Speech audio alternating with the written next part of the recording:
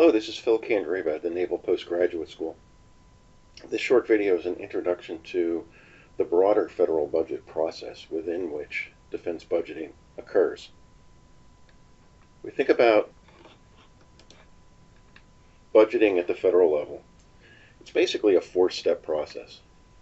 The first step is that executive branch agencies would formulate their budget requests. Those would then be passed to Congress, the legislature, for enactment, authorization of programs, and appropriation of funding. And then once the executive branch gets their funding, they would go ahead and execute that budget. Now, these earlier two steps, budget formulation and legislative enactment, look at current budget execution as an input to that decision process. Once the funds have been executed, there's a reporting, accounting, auditing, evaluation phase to look at how things are going, and that too feeds into the next round of executive branch budget formulation and congressional enactment. So let's dive a little deeper into particularly the first two boxes to see how that process works. But first, let's take a look at the calendar. The federal fiscal year runs from October 1st through September 30th. The budget is due from the executive branch to Congress by the first Monday in February of each year. So let's assume that it's currently the end of February 2021. So what's going on in the budget calendar? Well, we would be wrapping up the fifth month of execution of the fiscal year 2021 budget. For those accounts that have multi-year money, we would be in the second year of our 2020 budget, third year of our 2019 budget, and so on. Assuming the budget was submitted to Congress on time in early February, Congress would now be at the beginning of the enactment phase for the fiscal year 2022 budget, which means they'd be holding hearings. They'd be receiving testimony from officials within the various government agencies, asking them questions about their budget request. And those officials would be justifying that request for Congress's consideration. Meanwhile, in the executive branch agencies, we would already have started formulating the 2023 budget. More details on that formulation phase are available, particularly for national defense, are available in the PPBE video, Planning, Programming, Budgeting, and Execution System we use in the Department of Defense to formulate that annual defense budget request. Looking broadly across the executive branch of the federal government, this is the flow to get the budget to Congress. It all begins with the president developing his or her budget and fiscal policy. That is distributed through the Office of Management and Budget, an agency within the White House who works directly for the president, would send out the budget call and guidance to the agencies to begin putting their budget estimates together. The agencies would be working through the spring into the summer, building their budgets for the following fiscal year, and would transmit them to OMB, usually in September. OMB would then take a month or two to review them, hold hearings with the agencies, ask questions, and then OMB would mark up that budget and pass it back to the agency. And this markup changes, right? Yes, you can do this, no, you can't do that. I'm changing the total amount of money that's available to you, on and on. The agencies would then rewrite their budget, be reviewed by the president and OMB, and approved. The agencies do have an opportunity to appeal those OMB passbacks, and in some cases, those decisions may end up on the president's desk. Once the president approves the budget, usually in the December time frame, January is spent writing it up for Congress. OMB would be preparing the government-wide materials. The agencies would be writing the specific program-by-program budgets, which would then all get transmitted to Congress by that first Monday in February. So now let's take a look at what's going on over in the halls of Congress. That process actually begins before they receive the budget. The Congressional Budget Office will prepare baseline estimates, typically published a couple of weeks before the president's budget comes out. They do this before the budget comes out so that it does not appear to be a response to the budget, but what it is baseline information on the state of the economy, on the state of spending, on deficits and debt, out-year projections for those things, which would then be compared to what the president is proposing in the budget, because the president's proposals will change some of those numbers. So what Congress wants is to have kind of an objective baseline of what's our starting position when we then consider the president's budget. Those estimates are shared with the budget committees and the appropriations committees. Then the president's budget comes over to Congress, and the budget will be sent essentially to four places: to the budget committees, to the Congressional Budget Office, to the appropriations committees, and to each of the authorizing committees. There are multiple authorizing committees within Congress who have subject matter expertise in the functionings of the programs within all the various agencies. The one that's relevant for national defense is the House and Senate Armed Services Committees. The role of the authorizing committees is to authorize programs. And what do we mean by that? The authorizing committees would give us in DoD permission to build a new weapon system. They would authorize a certain force structure. They would authorize a certain number of folks in uniform and civilians, kind of how big we are, and as well as the rules under which we operate. It's the Armed Services Committees that would be changing rules for, say, acquisition within the department. The appropriations committees, and there's only one in each chamber, one in the House, one in the Senate, writes all of the appropriations bills. There's a subcommittee for defense in the HAC and the SAC that would write the defense appropriation each year. The role of the budget committees is to write an overarching budget blueprint for the executive or for the legislative branch. They don't simply take the president's budget and vote on it. The president's budget is a request. It's a set of proposals, but Congress has the power of the purse according to the Constitution. And so the budget committees would then come up with a budgeting framework of their own, informed by and probably influenced by the president's budget. Before that budget committee gets started, they're going to receive what are called views and estimates from the authorizing committees. So once the president's budget comes over, the House and Senate Armed Services Committees will take a quick look at it and tell the budget committee what they think of it at first blush. Does it look like enough money? Does it look like too much money? Where do they think the defense budget ought to end up? And all of the authorizing committees are doing this as an input to the budget committees to help them write the legislative budget. The other thing that's helpful is that the Congressional Budget Office will now do an analysis of the president's budget compared to the baseline.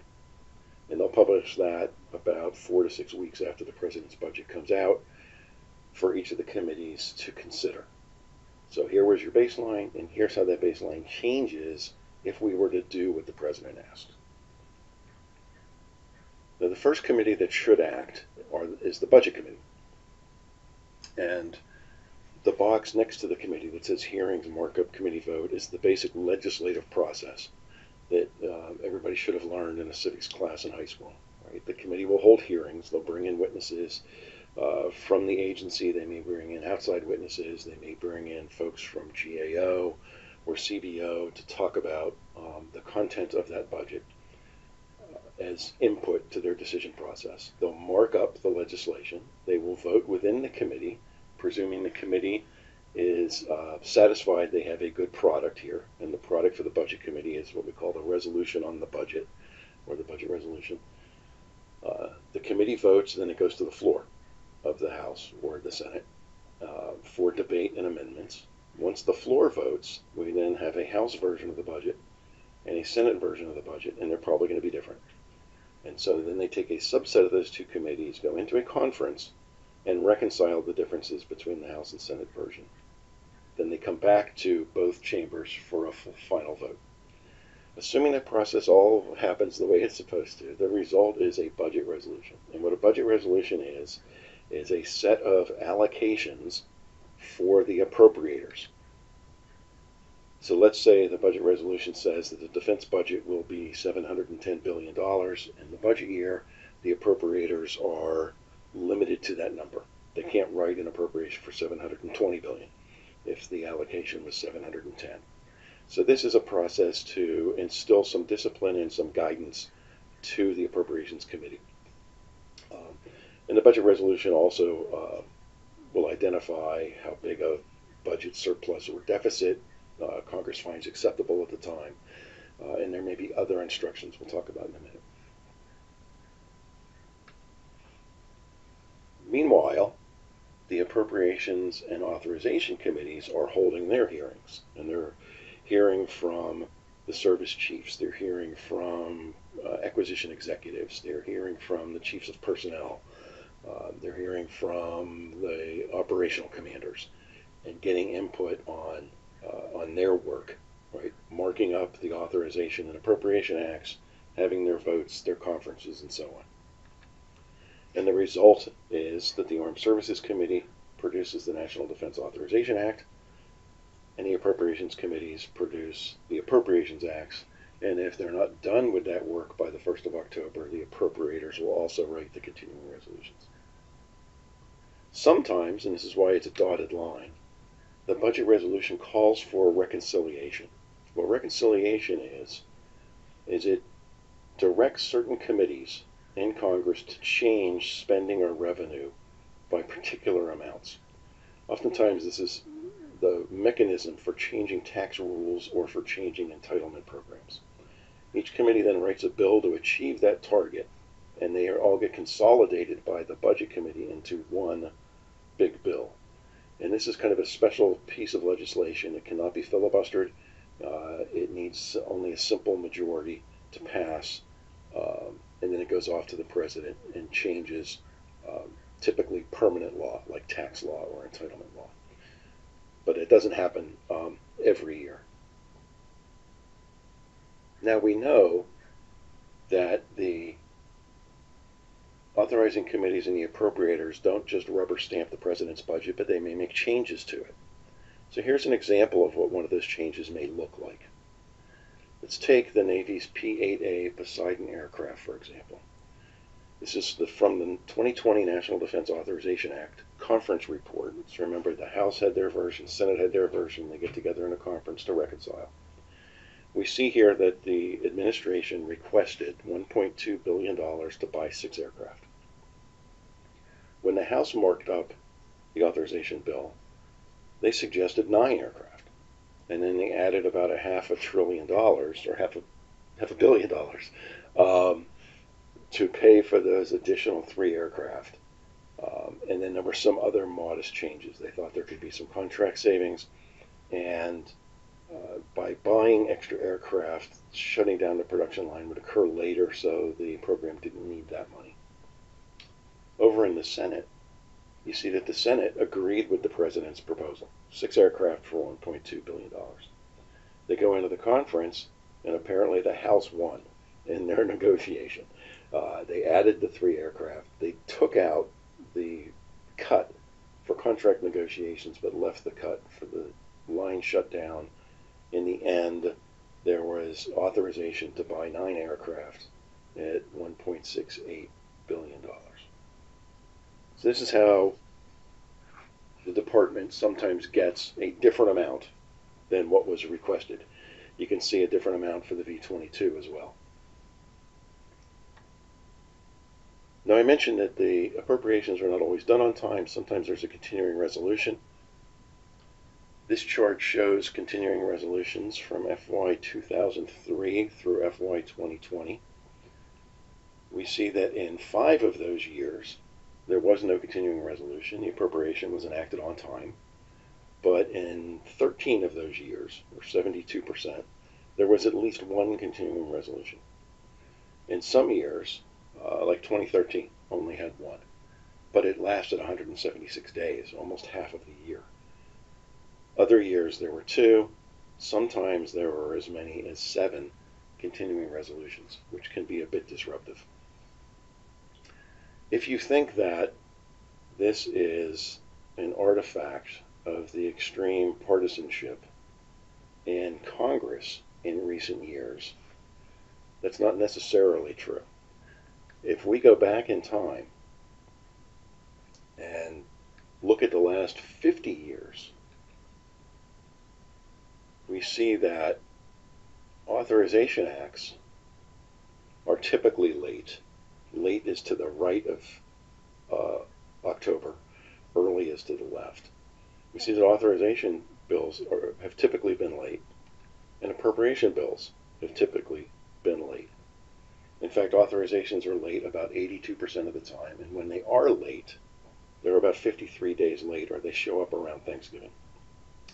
Appropriation bills are late about 80% of the time, and it's mid-December on average when we finally get that appropriation. Ideally, the authorization should be enacted first because the appropriation basically pays for things that were authorized. But interestingly enough, 60% of the time the authorization comes out after the appropriation. And only 4 times were both on time. The most recent was in 2019. Both were enacted before the beginning of the fiscal year.